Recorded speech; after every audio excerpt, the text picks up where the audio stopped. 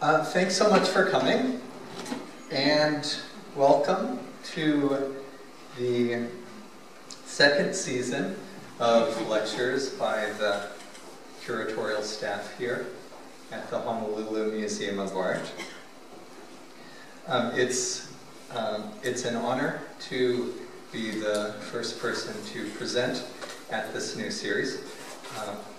For those of you who haven't met me yet, my name is Stephen Salel, and I'm the Robert F. Lange Foundation Research Associate for Japanese Art here at the museum. Normally, under these circumstances, I would say that I will do my best to set the tone for the future lectures in this season's series of talks. However, considering the topic of my lecture today, and for that matter, the topic of much of my research here at the museum, I can honestly say that I hope that the ideas that I present here do not, in fact, reverberate throughout the season. Otherwise, I'm afraid that our institution would develop a little bit of a reputation, if you know what I mean. And if you don't know what I mean, then I'll be clear. I wear many hats here at the museum, but one of the projects on which I focus rather regularly is on the topic of Japanese erotica. Several years ago, the museum came into the possession of the Richard Lange collection, an amazingly diverse collection of Japanese paintings, prints, and woodblock printed books. And it just so happens that Richard Lange was one of the foremost authorities on the subject of Shunga, that is, Japanese erotic art. And so, beginning last autumn and continuing for the next 2 years, Sean Eichmann, the curator of Japanese art here, and I are co-curating a series of exhibitions about the genre of Shunga and what it teaches us about the sexual culture of early modern Japan. In conjunction with the exhibition, this first exhibition, which is titled Arts of the Bedchamber, Japanese Shunga, and which focuses on the 17th and early 18th century, Sean and I have given a couple of talks about various aspects of the exhibition. In November, I talked about the surprising ways in which gender was defined in early modern Japan. We touched on such topics as non-shoku, which could be described as an early form of homosexuality in Edo culture, but which we simultaneously argue could be defined as a form of heterosexuality if you consider the younger member of the relationship, who I show here on the right, and who we refer to as a wakashu. If you were to define that person as a sort of a third gender individual. It's a complicated issue, but if you're interested in it, there's a section of the exhibition that discusses these issues.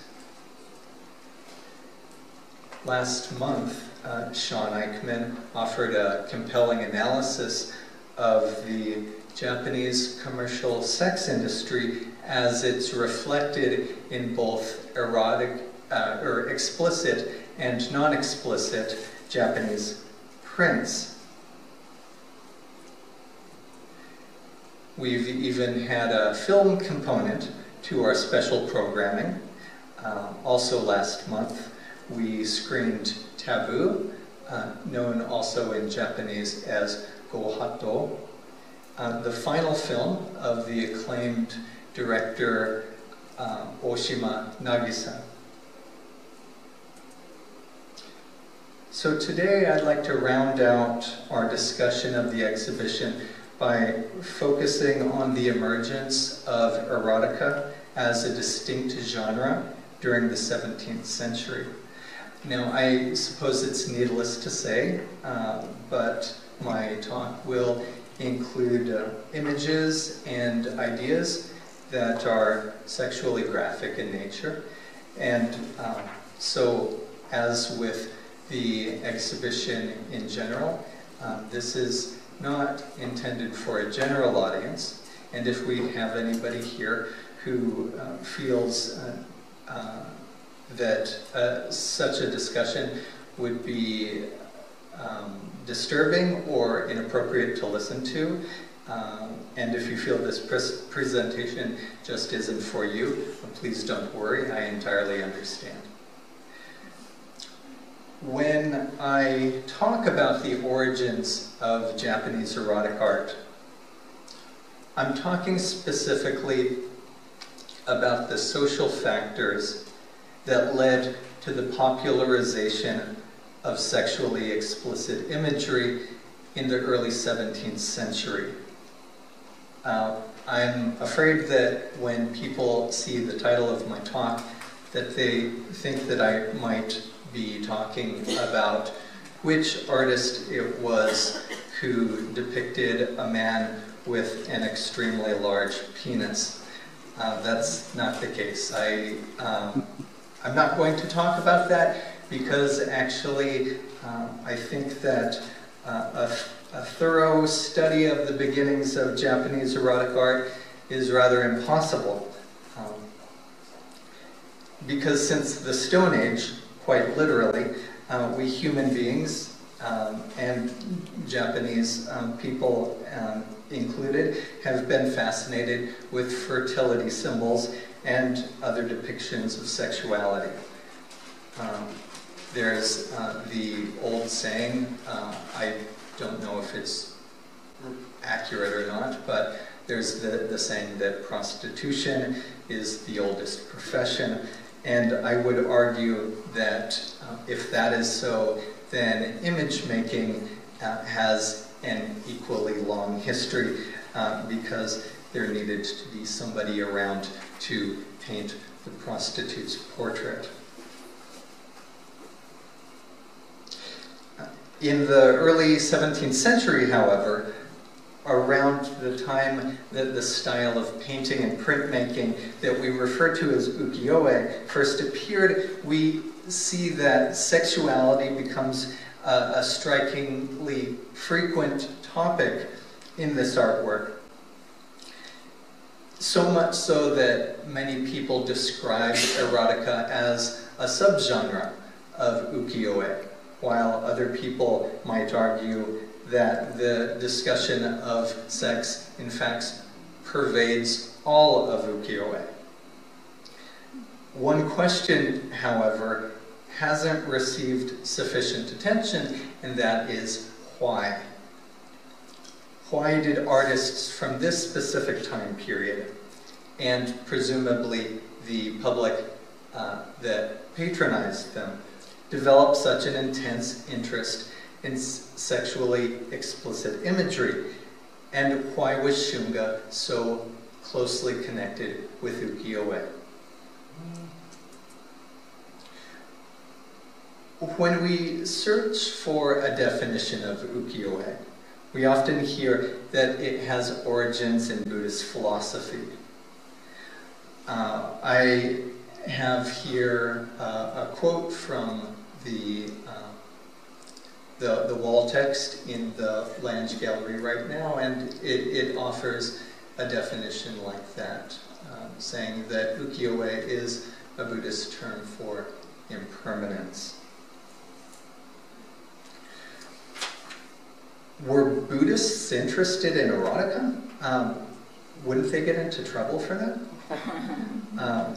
Unfortunately, there are a lot of misunderstandings about the origin of Japanese printmaking, and I think that this is a perfect opportunity for us to address those complicated aspects of the definition, and to see if we can arrive at a definition that's a little bit clearer. We're going to need to run around the museum quite a bit, however, in order to find the answers that we're seeking. We'll start by bouncing back and forth between the Shunga exhibition in Gallery 14, otherwise known as the Temporary Exhibitions Gallery. We'll bounce back and forth between there and the Lange Gallery that shows Japanese woodblock prints. And between those two places, we'll be talking about the role of humorous wordplay in Japanese art. Then after that, I'd like to take you over to the Buddhist gallery, where we can talk about the term ukiyo and the Buddhist meanings that it does contain. And from there, I'd like to combine the topics of wordplay and ukiyo. I'd like to show you a book that we don't have on display right now, but that's in storage, and that shows a clear example of that Buddhist definition of ukiyo. And then I'd like to bring you back here to the Japanese art gallery, where we have several woodblock printed books on display that offer a kind of antithesis to these Buddhist ideas, these Buddhist concepts of ukiyo that we've been discussing. And finally, I'm going to wrap those ideas up and take us back to Gallery 14, the Shunga exhibition, where these disparate artworks and ideas can coalesce into the development of a culture of sexuality. So if you visit the Lange Gallery, you'll see right now we have on display a print rotation that deals with the topic of Girls' Day and more generally describes the social identity of women in early modern Japan. And as a component of that display, we have a vitrine with woodblock printed books. These books are etiquette manuals that were published from the 17th through the 19th century, and that were a very popular form of education, and some might argue social indoctrination for Japanese women. The most popular of these texts was called Onna Daigaku, which translates roughly to the greater learning for women. And if this book looks a bit familiar to you, that might be because only a few hundred feet away in the Shunga exhibition you can find a parody of this book, the Onna Daidaku. With the witty substitution of the final Chinese character, the title now means intense pleasure for women. And when you compare the contents of the book, you'll notice that the parody of Onna Daigaku extends far beyond just this wordplay in the title. But in fact, it is this wordplay that I'd like to focus on for today. Wordplay was an extremely popular form of humor in 17th century Japan. Here's another work in the Shunga exhibition. It's a woodblock printed book that depicts kabuki actors and discusses their sexual escapades. The image here shows two actors whiling away their time. One of them, the one on the left, is reading an erotic text, and his partner, crouching behind him, is interested in something a little bit more cardiovascular than reading, let's put it that way. The inscription in the corner of the image refers to both of their activities. What we rarely see makes us smile. The reason why the fellow on the left rarely sees erotic books is because even in 17th century Japan, in which the culture of sexuality was blossoming, it was still considered very gauche to look at books like this in public.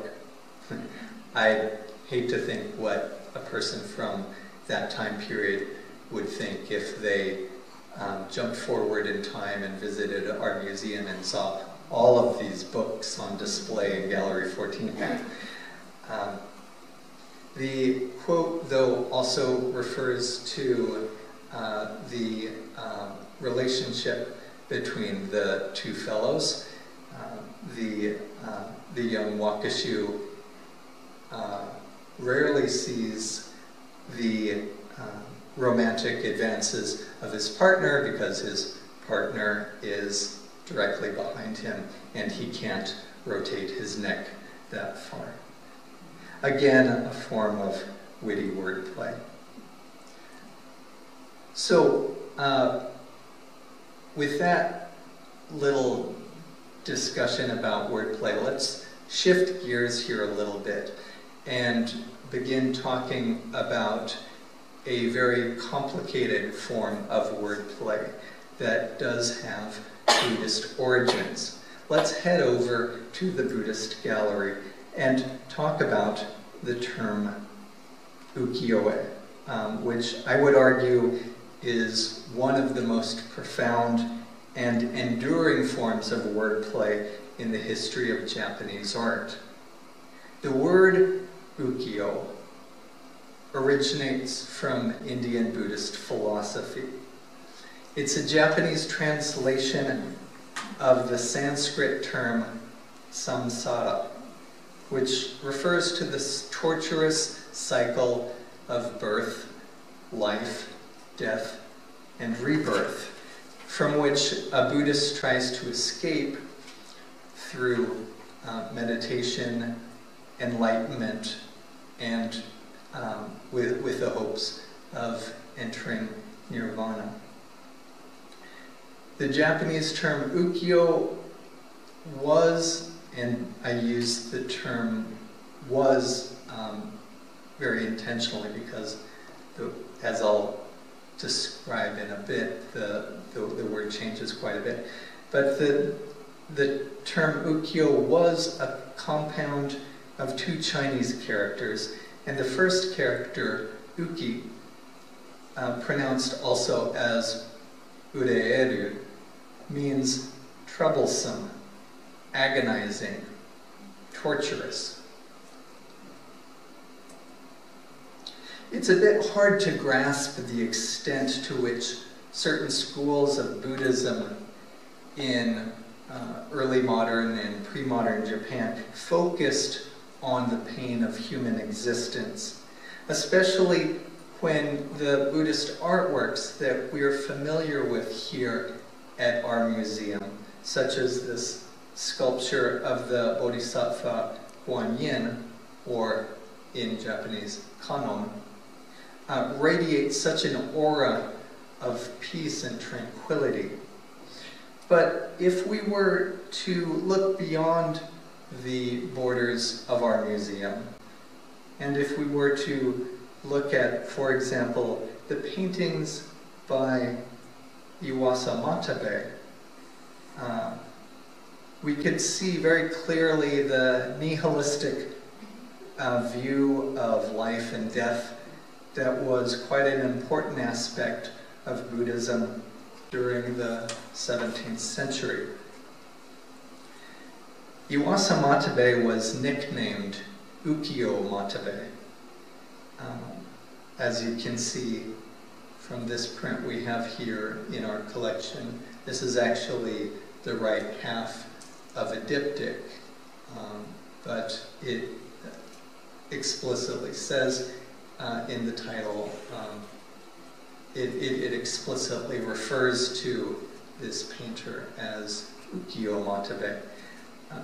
Many people believe that this nickname for the painter arose because he was one of the founders of the genre of ukiyo-e painting. Personally, though, I beg to differ. I think this is a misunderstanding. He never produced any woodblock prints, and at least to my eye, the paintings that he produced have little resemblance to ukiyo-e paintings.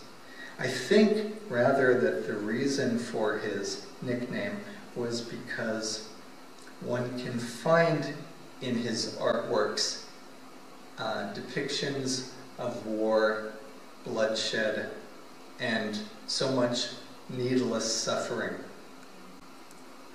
These are images taken from his most famous work, The Tale of Yamanaka Tokiwa, or The Tale of Tokiwa in the Mountains. It's actually a story that originates from classical literature, developed in kabuki theater, but Iwasa Matabe, in this hand scroll, transforms it into something utterly grotesque. and I mean that in a good way. But it's undeniable that the tone of this artwork is extremely dark and melancholy and brooding. And I would argue these are some of the ideas that stem from the philosophy of ukiyo. Closer to home, another artwork, an artwork that's in our collection and that was actually on display here several years ago, and that also discusses the Buddhist concept of ukiyo, is a work by Suzuki Shozan entitled Two Nuns, or in Japanese, Ninin Bikuni. The story of two nuns is quite simple. Once upon a time, there were two nuns, Buddhist nuns who lived in a monastery. One of the nuns had entered the monastery recently after her husband had died, and the two of them spent much of their time discussing philosophy and topics such as their own mortality, the physicality of their bodies, the reason why we're attached to these bodies, and what that corporality means in terms of being a spiritual person. Well, one day, one of the nuns was wandering through the forest, taking a walk, and she didn't come back. She was found dead, abandoned on the side of the road. The precise circumstances of her death are irrelevant, but suffice it to say that her friend was horrified to find this woman dead like this. And at this point, the story gets a little bit, it takes an unusual direction. Because the surviving nun doesn't bury her friend, nor does she go and tell the authorities what happened. Instead, the woman leaves the corpse there in the forest, and she goes back and visits the corpse every day for a period of 57 days, meditating on what happens. And what happens to the body is what's referred to as the kusozu, the 9 stages of decomposition. Death, distension of the belly, rupture of the distended belly, exudation of blood, putrefaction, discoloration and desiccation, consumption by birds and animals, skeletal remains, and disjointing and deterioration of the bones themselves. Now, this book was not the product of a particularly eccentric author, nor was the story particularly surprising to the average reader. It may be difficult to believe, but actually the theme of these images, the kusozu, was discussed in Buddhist texts as far back as the 9th century, and it was depicted in Japanese paintings since as early as the 14th century.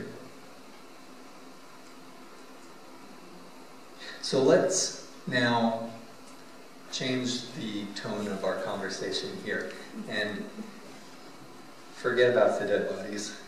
And let's head up to the Japan Gallery, where we can talk about the reception of this text, The Two Nuns, and how it fits into our discussion about ukiyo-e and erotica.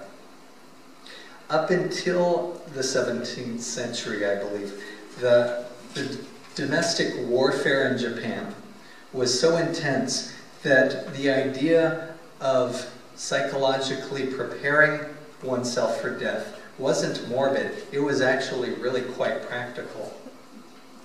But beginning around 1600, when the shogunate was established in the capital of Edo, Japan entered a period of extended peace that lasted over 300 years. And certainly during that time, people struggled with other disasters, famine, disease, earthquakes, but war civil war was not an imminent threat to people's lives. The view of life as continual pain lost its rationale among commoners. And so at this time we see a drastic change in Japanese literature.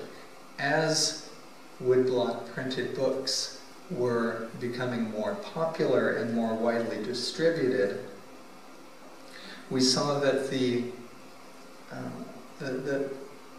contents, the topics of those books were changing as well.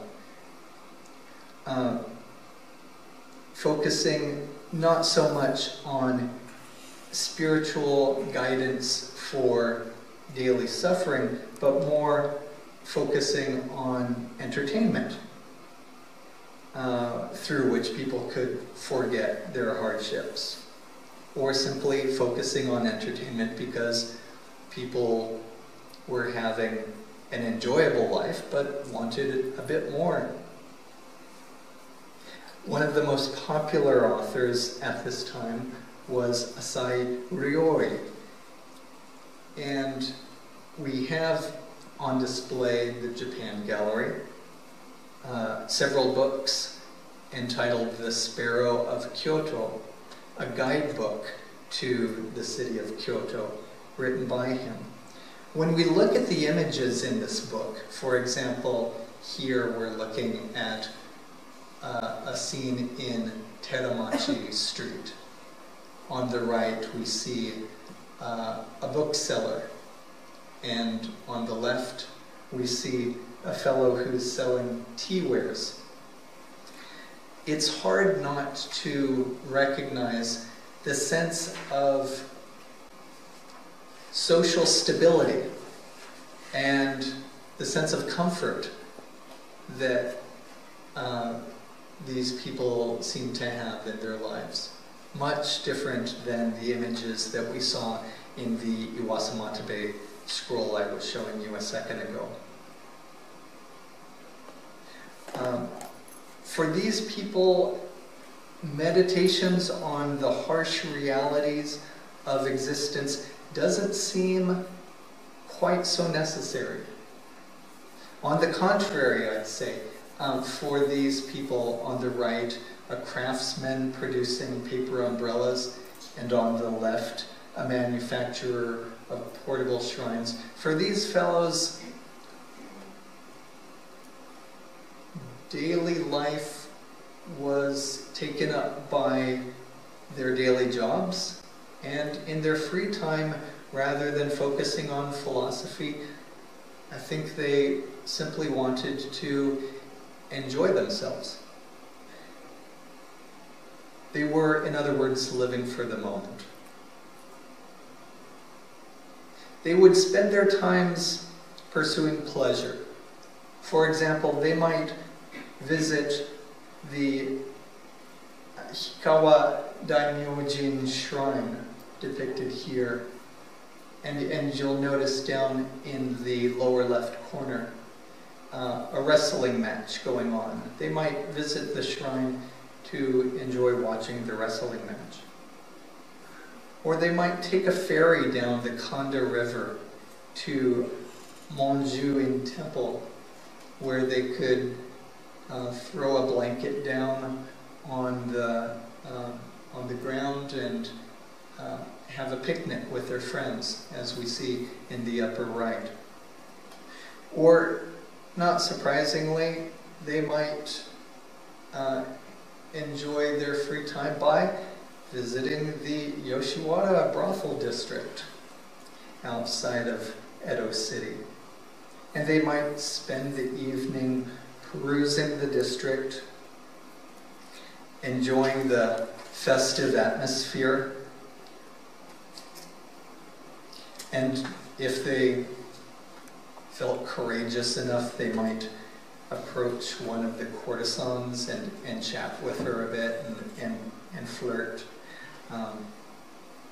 The fellow might decide to employ the courtesan and spend the evening with her with some innocent, light-hearted entertainment, such as this fellow who has draped a checkered coat over his lap and is playing an improvised game of 5 in a row, or checkers, with the courtesan. It wasn't always about sex in the Yoshiwara. But on the other hand, if he was in the mood, they might engage in some activity that was a little bit different than checkers and that didn't require so many game pieces. Could we blame them for not wanting to focus their attention on their own mortality if they had the luxury of ignoring it?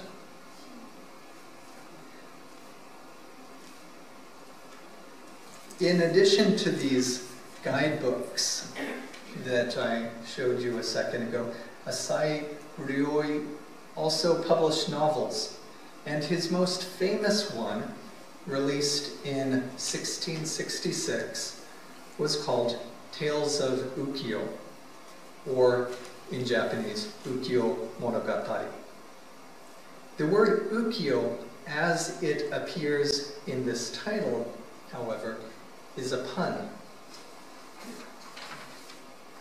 The standard character, uki, which I mentioned earlier, means suffering. But here, the character has been replaced with a nonsensical homonym, which literally means floating, drifting, bobbing up and down like a rubber duck. Not exactly the sort of image that provokes feelings of intense angst and existential despair in people. Ryoi offers the following reasoning for the substitution. He says, living only for the moment, turning our full attention to the pleasures of the moon, the snow, the cherry blossoms and the maple leaves, singing songs, drinking wine, and diverting ourselves just in floating, caring not a whit for the pauperism staring us in the face, refusing to be disheartened, like a gourd floating along with the river current. This is what we call ukiyo. And by the way, at this point, I should give credit where credit is due. I didn't translate this text. It was translated by the owner of much of the artwork that we have here, Richard Lange himself. Throughout the text, Ryoi elaborates on this pun of ukiyo as the floating world. The main character in this story, a wealthy young man in Kyoto, is named Hyotaro, a variation on the name Ryotaro, but which literally means Mr. Gourd. Again, more wordplay. As a quintessential embodiment of this carpe diem idea, the diametric opposite of the memento mori attitude that the original term ukiyo encouraged. Hyotaro frequents the Shimabara district. If that's not familiar, it's the brothel district in Kyoto. In the Shunga exhibition, we spent quite a bit of time talking about the Yoshiwara district, and that was the licensed brothel district outside of Edo City. But there were actually also licensed brothel districts outside of Kyoto and Osaka, and the Shimabara is the one outside of Kyoto. At one point in the story, Hyotaro's rather conservative relatives caution him about such behavior. However, as the author Ryoi quotes them, their earnest warnings about the brothel district actually sound more like words of encouragement. And so now I would like to take a moment to read the passage to you. And in order to accentuate the eroticism that underlies Ryoi's text, and to emphasize the ironic tone that this warning given by Ryoi's relatives, to emphasize the ironic tone of that warning, I'm going to illustrate the passage with a couple of images from the Shunga show. Pardon me if this ends up sounding a little bit like an erotic bedtime story. So here we go. Of late, we hear that you've been frequenting the Shimabara. This is really not a proper thing to do. By her nature, a courtesan is a woman who attends herself well, and therefore shows an appearance full of allure. By the way, the exhibition Allure opens very soon. Please be sure to check that out. Strong connections with what we're talking about here today.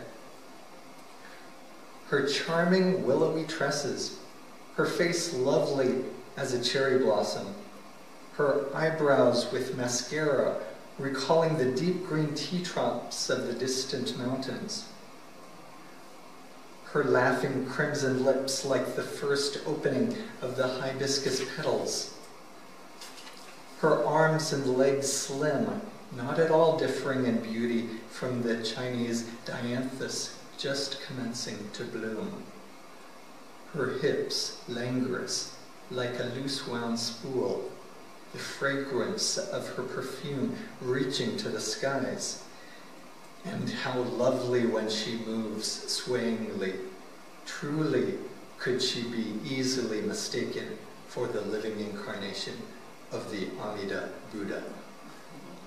And I pair that last part of the quote with this image because you may notice that the man on the left is making a specifically Buddhist gesture to the courtesan.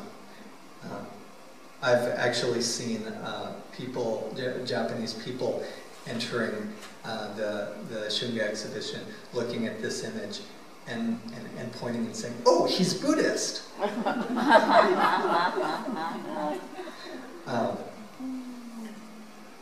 This hand scroll by the school of Sugimura Jihei was painted about 30 years after the publication of Tales of the Floating World.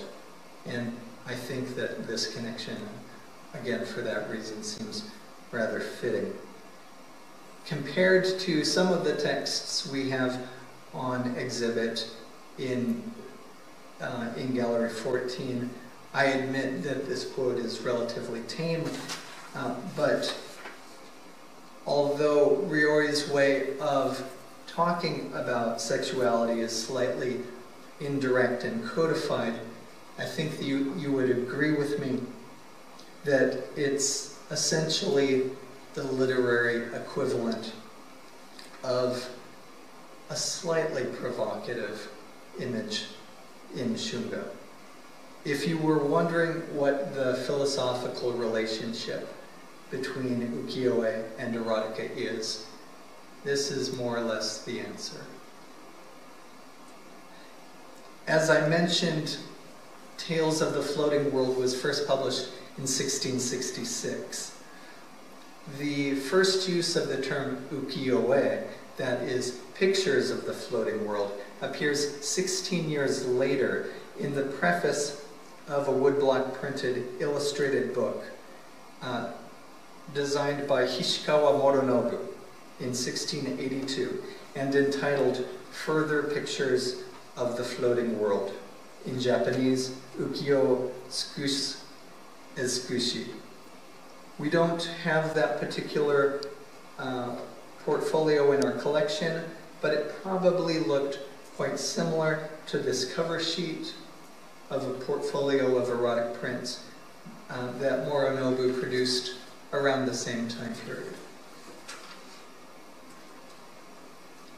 By 1770, the term floating world became so closely associated with eroticism that Suzuki Harunobu published this portfolio, which has a narrative to it, and which describes a fellow by the name of ukiyo-e, literally follower of the floating world, who is transformed through magic into a diminutive peeping Tom Thumb, and who's forced to wander throughout life, watching people fornicate and learning about human nature from those voyeuristic experiences. Here you may see ukiyo-e. He is under this table here, peeping out and watching a calligraphy teacher seducing his teacher. And he's becoming very upset, and he's yelling at the teacher saying, "How dare you do this?" It's actually interesting that, of course, it's a sexually explicit artwork, but keep in mind that the artist here is also dealing with the darker sides of sexuality as well, and has a bit of a critical stance about sexuality, and not only a celebrating attitude. So now that the first exhibition in this series of exhibitions on Shunga is quickly coming to a close, I was wondering, what has this exhibition taught us? And how can we incorporate these insights into our general understanding about Japanese woodblock prints? In the coming weeks, we will be making some adjustments to the introductory text in the Lange Gallery. In addition to updating the name of the museum from the Honolulu Academy of Arts to the Honolulu Museum of Art, I've added a short paragraph that summarizes the ideas that I've presented to you today in this lecture. My apologies, but since this text appears in the Lange Gallery, I don't think it would be appropriate for me to illustrate it with lots of explicit images. But basically, the text reads in part, the imagery of ukiyo-e, courtesans, actors, and landscapes highlights a profound cultural shift that defines the Edo period. And then I explained the relationship between two competing paradigms. Originally, ukiyo was defined as a world of suffering, a nihilistic worldview promoted by Buddhist authors. But in the 17th century, ukiyo was reinterpreted as the floating world, a carefree, pleasure-oriented worldview. And this worldview was promoted over the following 3 centuries by a legion of artists and authors whose woodblock prints and woodblock printed books we proudly display on a daily basis here at the Honolulu Museum of Art. That is my talk for today. Thank you very much for your time. I also wanted to thank Scott Kubo, who is helping out with videotaping this talk, and we are going to try to put these talks up on the website in case people want to see them at a later date. I wanted to also give a brief reminder that next week, Sean Eichmann, the curator of Asian art here, will be giving a lecture Wednesday at 4 o'clock. The title of the lecture is An Introduction to the Buddhist Cave Temples of the Ancient Kazil Kingdom. Thank you again very much for coming, and if anybody has any questions, I would be happy to answer them as best I can.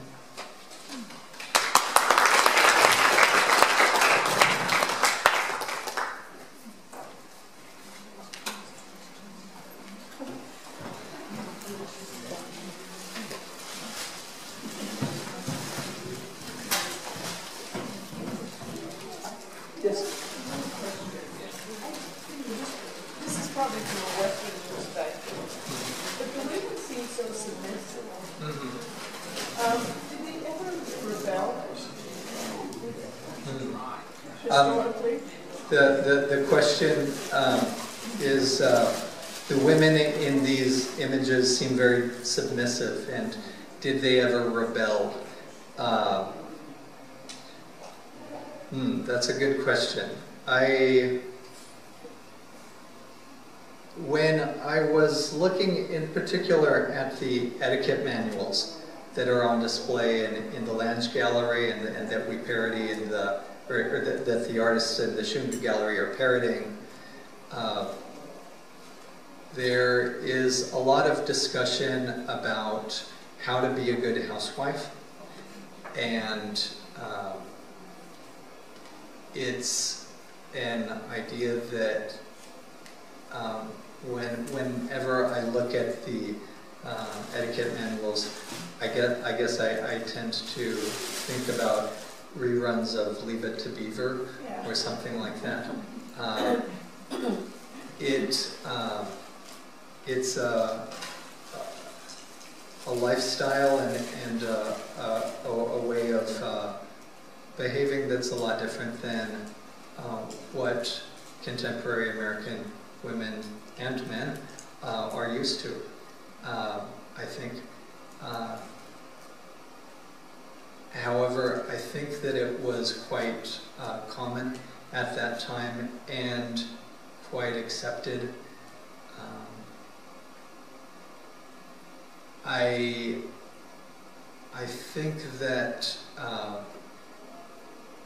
when a woman gets married and enters into her husband's household, and she would literally enter his household, and her each family has a family registry that they can trace back their registry and trace back their lineage. When a woman gets married, her name would be crossed off of her parents' family registry and added onto her husband's family registry. But that idea of joining her husband's family, I believe that many women thought of that as a form of security. They could rest assured that they would be taken care of and live comfortably, which during the 17th century was not guaranteed by any means. In the Shunga exhibition, we discuss the question of why would parents sell their young daughters into the Yoshiwara to be assistants for courtesans and later to become courtesans themselves. Why would these parents essentially sell their children into prostitution? And we talked about some of the incredible hardships that these families had to deal with, the incredible dangers of famine and disease and lack of proper nutrition. Ironically, life was much more comfortable in a legalized brothel district than it was in the countryside, where a swarm of locusts or something could wipe out your crops and basically leave you starving. So I think that it's hard for me to really say what sort of lifestyle or what sort of attitudes would be acceptable and expected of women during that time period. But to answer your question directly, I haven't heard about any developments in feminism or any women who were actively pursuing their social rights until the late 19th and early 20th century.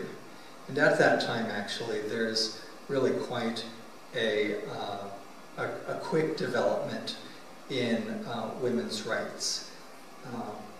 Or there was a lot of struggle for women's rights. Women didn't attain a lot of those rights until shortly after World War II. But it's interesting to note that if you were to compare the Japanese Constitution as it exists right now, and which was promulgated in 1945, and if you compare that to the American Constitution, women in Japan actually are ensured of more civil rights than American women. But of course there's a bit of discrepancy between what's written in a document and the way people live their lives, or choose to live their lives. Yes? I just wanted to ask you, following up on what you just said, what if a woman, after she is in the ukiyo-e district, she wanted to get married? Was it possible, or was she ruined forever? Right. I'll give this, I'll give an answer. I'll give my best stab at that answer, but I may need to refer to Sean, who has done quite a lot of research about the ukiyo-e. When a woman entered into the ukiyo-e at whatever age, be it as an adolescent apprentice to a courtesan, or at an older age as a courtesan herself. Usually they entered at a young age, but they were essentially sold by their families into the brothel district, and they weren't allowed to leave. There were a few exceptions. If a woman became gravely ill and needed to go to a hospital, she could be carried out of the ukiyo-e on a gurney. And if a woman developed a relationship with a client who was wealthy enough and devoted enough to her to purchase her bond from the proprietor of her brothel, then she could leave in that way. And there are stories of women who did leave the ukiyo-e in that way. And those stories were certainly repeated quite a bit because it was quite a romantic ideal. But I don't think it happened very often. Later in the 20th century, I've recently learned there were the Yoshiwara continued until the 1950s. It's kind of surprising to people, but it's something that we'll talk about in the second and third Shunga exhibitions. In the 20th century, women in the Yoshiwara, there are one or two examples of courtesans who actually married politicians and became the wives of very prominent politicians. But again, I think these are stories that are focused on for their sensationalist aspects and their romantic aspects, and they really don't, they're not the norm by any means. So what did the majority of the women do if they didn't have clients who took care of them and bought them out, essentially? In their late 20s or thereabouts, they would retire, whether voluntarily or involuntarily, they would retire. Some of those retired courtesans would go on to become matrons in their brothel or another brothel. The matrons were called yarite, and they basically managed the affairs of the younger courtesans. In literature, these matrons were usually depicted as cynical characters, cruel characters, sort of along the lines of an Oliver Twist villain or something. But we can imagine that if they did have anger towards the courtesans, it was probably out of envy more than anything else. And the other courtesans, what happened to them? We can only imagine, but probably a lot of them went out into the world, so to speak, and resorted to unlicensed prostitution, which was actually, although they were free to move wherever they wanted, it was actually a very unpleasant lifestyle compared to that of a Yoshiwara courtesan. Their conditions were quite a bit more desperate. We do, in the Shunga exhibition, talk a little bit about bathhouse girls and street prostitutes who were referred to as night hawks. And we have some depictions of those women in illustrated books from the 17th century.